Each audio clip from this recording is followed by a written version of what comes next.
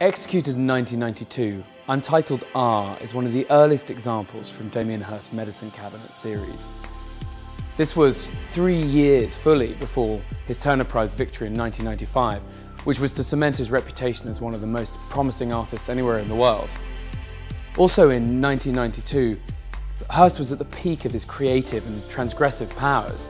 This is not long after the Berlin Wall had fallen down, and way before the period of cool Britannia. So British life was more fragile, more belligerent perhaps. Perfect setting for someone of Damien's characteristics to emerge. During this period, Damien Hirst was working on the spot paintings and spin paintings, vitrines, the cabinets, formaldehyde, and everything in between. This was a period of unbelievable fertility in his work.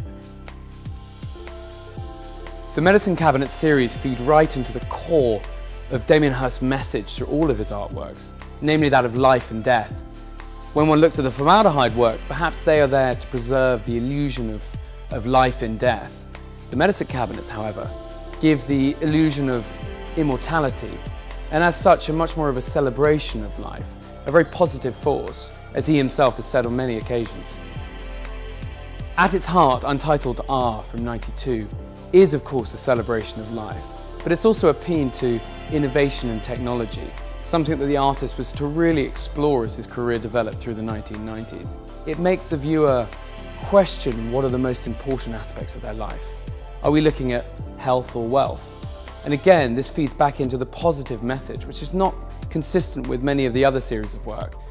This is perhaps the acorn of the great oak tree that grew to become the artist's international reputation now.